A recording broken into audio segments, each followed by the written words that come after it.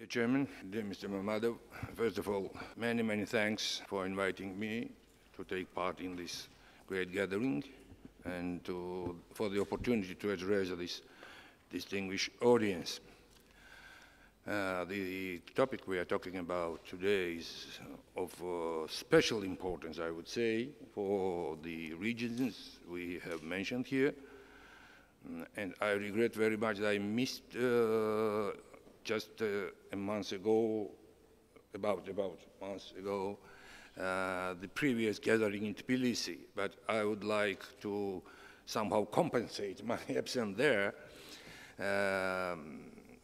So many thanks, and I would start with presenting or touching upon two topics. First is the Georgian view on this new initiative, the Silk Road economic belt, and the second one is some reflections on some geopolitical novelties, I would say, problems just occurred, and we have to take it into account. But I would like to start from the obvious. The formats of regional cooperation are important building blocks of the construction of the world order entirely. Therefore, the topic of our today's conversation is actually about structuring or restructuring of the vast part of the world. In Eurasia, this is the Black Sea Caspian area, very wide area, neighboring in the west with the European economic space, in the east with the economic giant China, and having very strong support from the south with our Turkish neighbors, and also very important but still problematic in the northern direction. So what we are talking about is important from very, I would say, dimensions. Now, let me shortly define how Georgia views that part of the world we call today region, and what we have been doing in the past and what we are going to achieve in the near future. First of all, we are talking about the South Caucasus, because this is our homeland.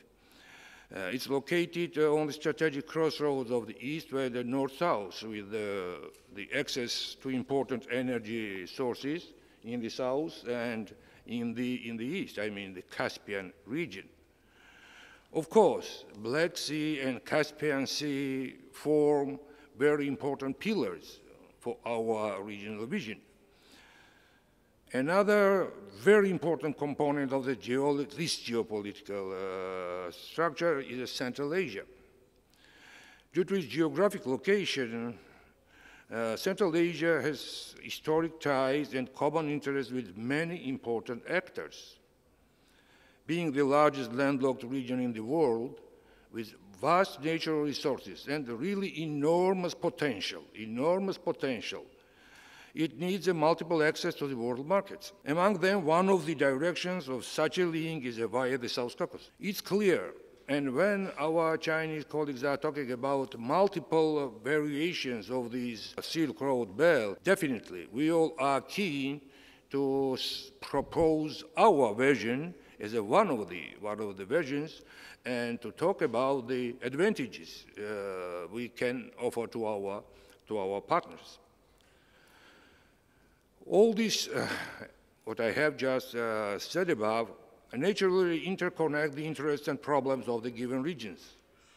The promotions of the former and the solution of the later cannot be achieved without looking upon these regions as one strategic space.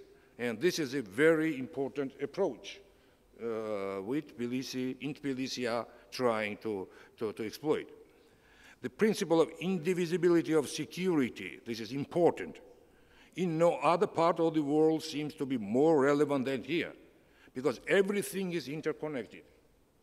Every step made in every country will be immediately reflected in the processes in the neighborhoods. So this is a very important prerequisite to be taken into account. It should be mentioned that several initiatives aimed at diversifying the links of the post-Soviet Central Asian states to Europe were proposed back in the 1990s. We all know it. I suppose some of them been already mentioned here, as East-West Energy Corridor, which is very important, Traseka as a link, which is already functional, not maybe functional in its full capacity, but nevertheless it exists, and there are many, many things to be done. It was originally initiated by the EU as a humanitarian corridor, evolving into a broader concept of the restoration of the Great Silk Road. And we see the new initiative of our Chinese colleagues as a also following step, which is very important, development of those steps already made those times. The mechanisms and tools of cooperation are conducive to the establishment of the regional framework, and those allows the generation not only of so much needed power of synergy, but at the same time they represent regional instruments aimed at diminishing risks and strengthening stability. And there are many, many cases when this premise was really realized. As an illustration, I would shortly touch upon the case of Turkey-Azerbaijan-Georgian cooperation. I would say, proudly state that this trilateral cooperation format has gained vital importance for Georgia from the first day of its independence. It can be said that after the Cold War, in the course of very uneasy, contradictory process of so-called post-Soviet transformation, this triangle of contacts and cooperation served as an exemplary exception, unfortunately quite rare, but nevertheless. It covered almost all aspects of interstate relations, economics, security, cultural relations, and constituted one of the core elements of regional stability. And if we have peace and tranquility, not well-structured regional situation, but at least conflicts frozen and more or less stable situation is due to this cooperation also. One of the vivid examples of effectiveness of this trilateral cooperation was the concept of the Trans-Caucasian East-West Corridor. All three countries participated in construction of it in all three elements of this corridor. First one was the energy corridor, Baku-Tbilisi-Ceyhan, South Caucasus pipeline, TANAP of today, and the future projects represent the excellent examples highlighting this very premise. Then the transportation corridor, the Traseka started here, and it was good.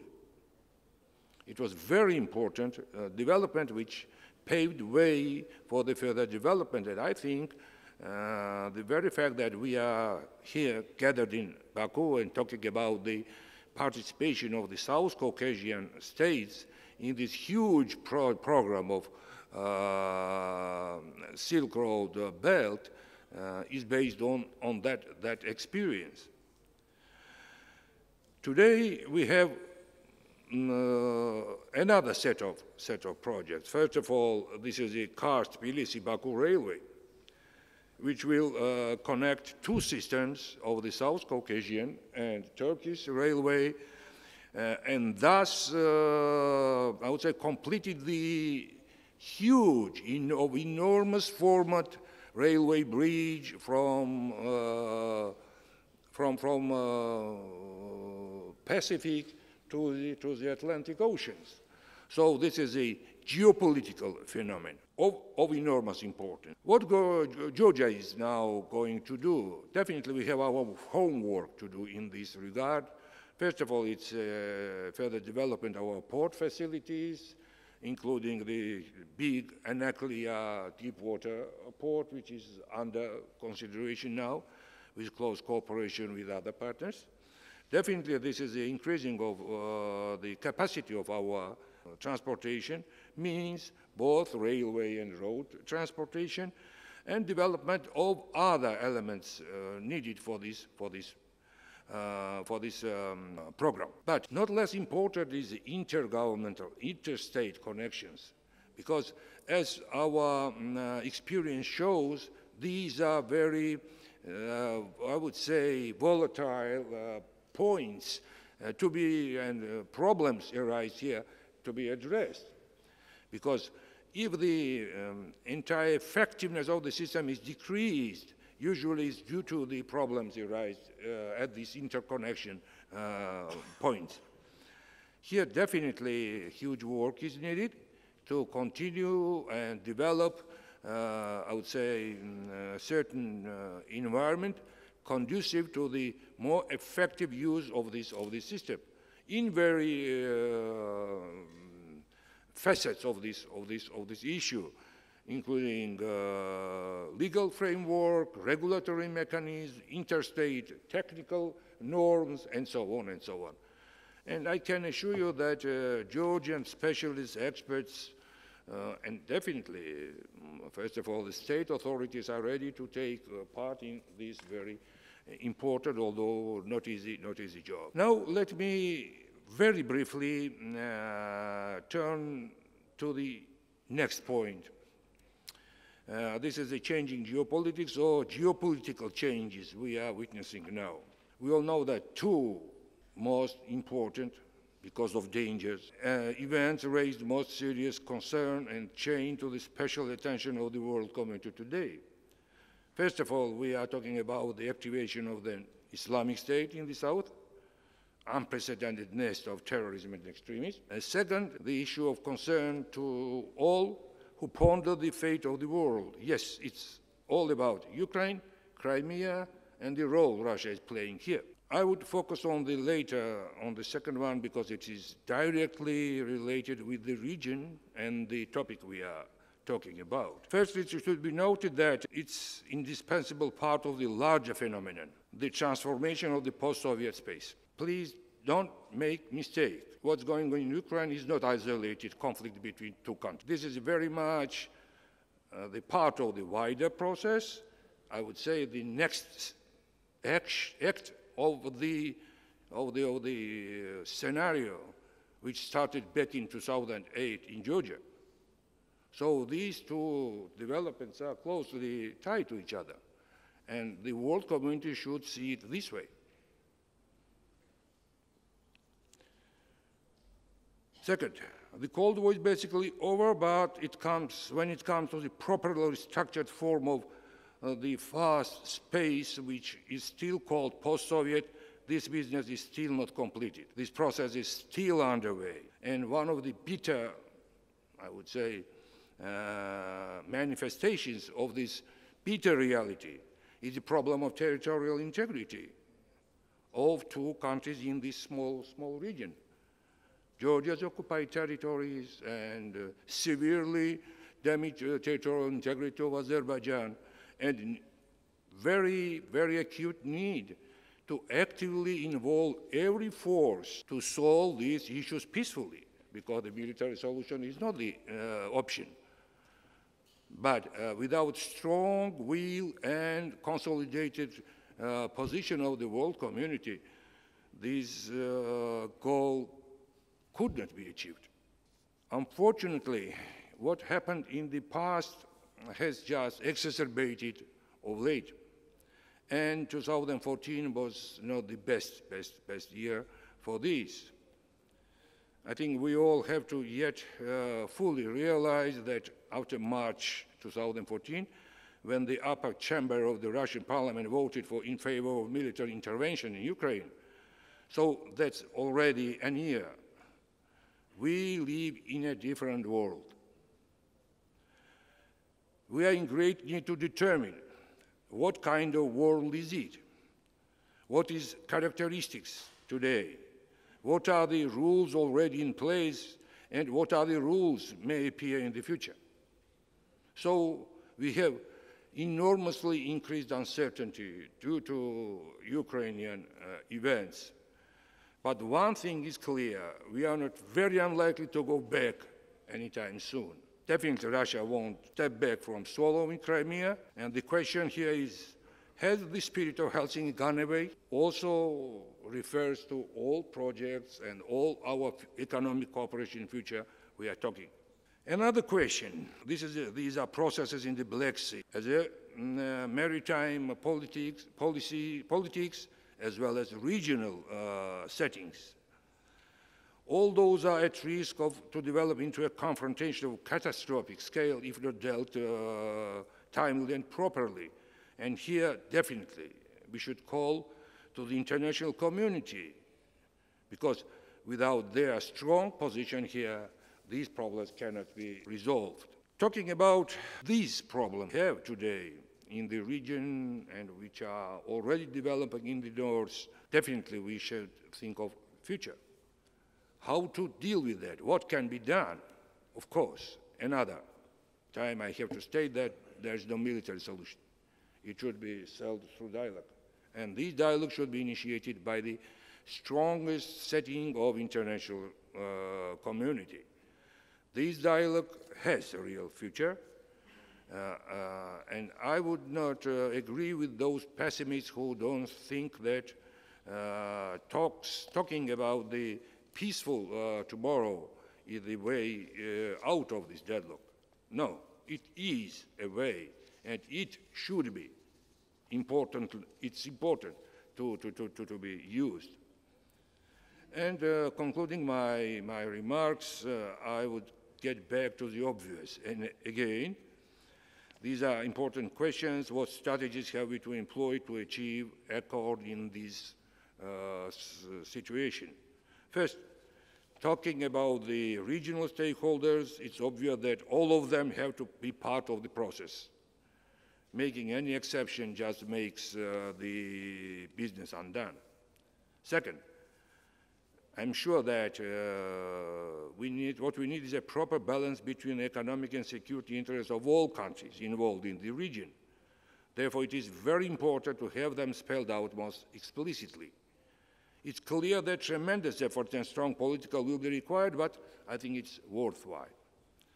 Obviously, compromises cannot be avoided here, but it's very important to believe strongly that this should be kept in mind, that every compromise should be achieved without compromising the sovereignty of any country in the region. I also believe that whatever strategy we take, the concept of the zones of influence or special interests or exclusive rights in the backyard should be left behind, because this is the past and we have to move forward in the future. Thank you.